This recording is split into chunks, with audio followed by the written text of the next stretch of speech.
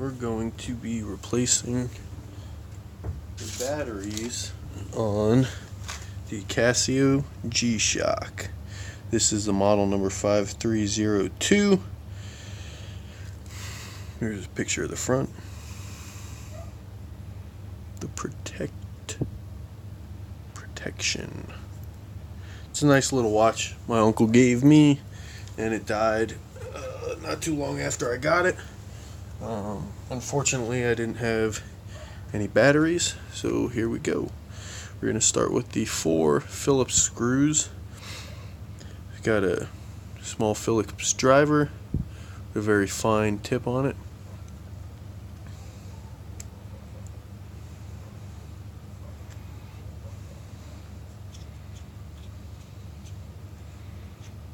If you wanted to, you could remove the band. It makes it a little bit easier.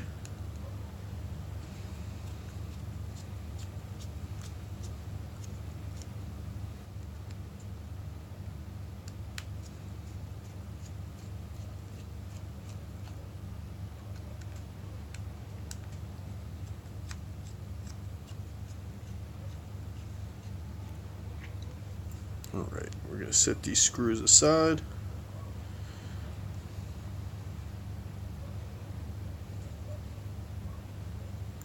I've already taken this apart once, so I don't have any batteries in it. I took them out to search for the correct ones. You'll remove this first, this metal back plate. It's also got, this is your speaker, so you have a little metal contact here. Let's see, bring that up. Metal contact here. That's how it. This is the speaker, and I just put this sticker here because I knew it tells you how to install the batteries, so I didn't want to lose that. So it says after battery replacement, connect AC with minus using tweezers. So I'll have to get my tweezers out. Next, you've got this plastic ring and this rubber gasket here. The rubber gasket is pretty easy to come out. Just be careful, you don't want to damage it. It could affect your water resistance. Alright, I've got my little screwdriver.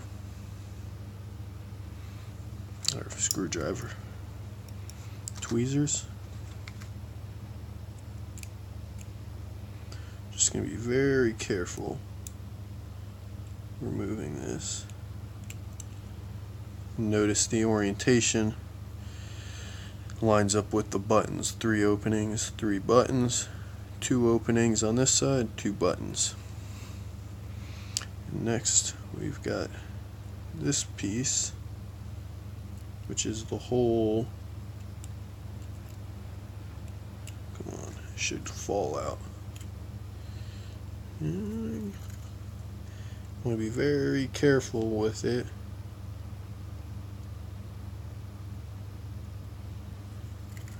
Because this is the brains of the watch.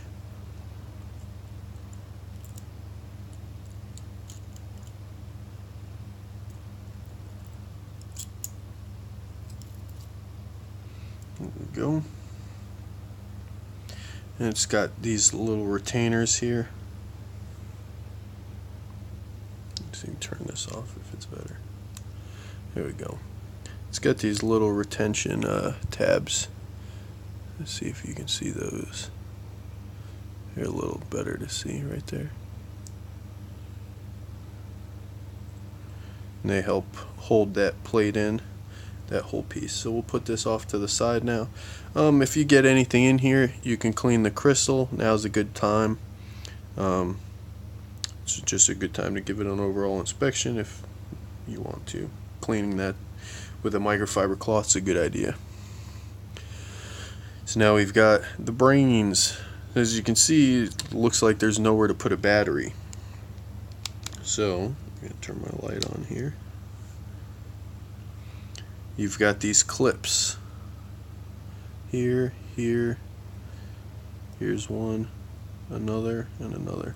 So you're going to very gently open these clips, just a little bit. Don't be too hard. If you bend them and you have to bend them back, you have the possibility to break them. So you just want to ever so slightly release them.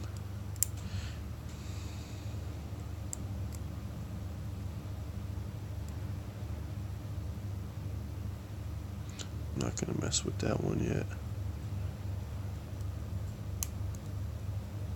Alright, so that is almost all of them. Still have this little one left.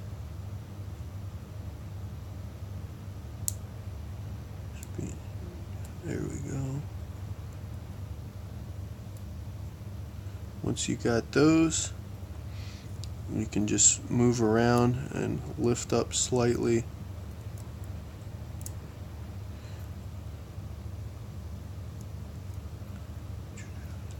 It's all about just having the patience and being very careful. So you don't want to bend it. You don't want to separate all of the watch. Just need to open this to get to the battery, which is right here.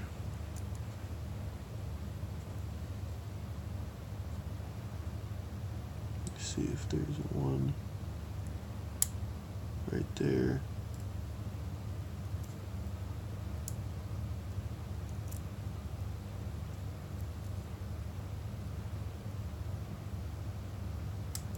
There we go. There's part of it. It's just being a little finicky.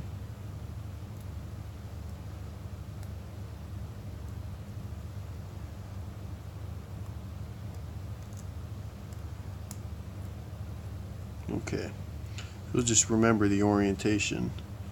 This little piece covers the batteries. And we'll refer to our little sticker that I saved. Positive up on both of them. So I've got my matching batteries here, Energizer 395 399s. We're going to pop those out.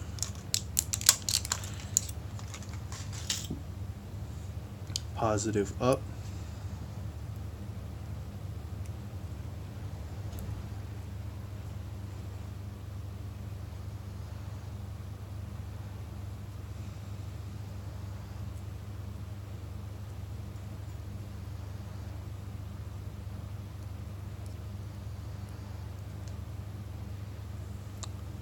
Open. See? So we've got some messages now. So it says contact AC with negative,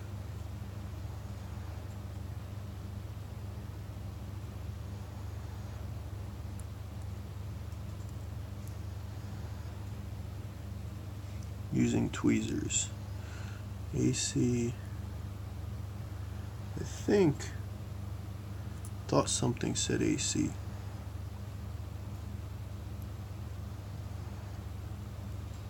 Oh, AC right there. So that should be connect AC with tweezers.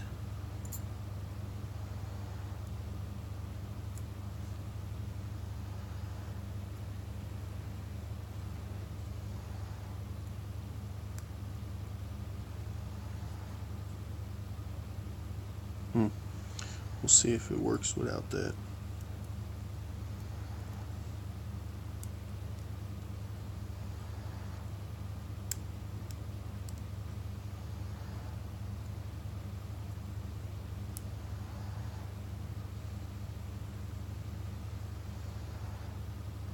I'm going to see if this...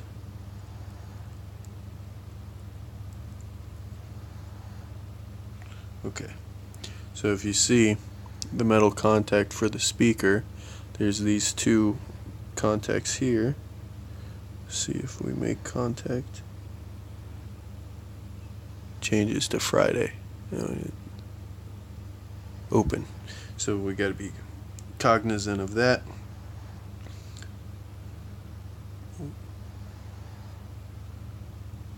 Set this here.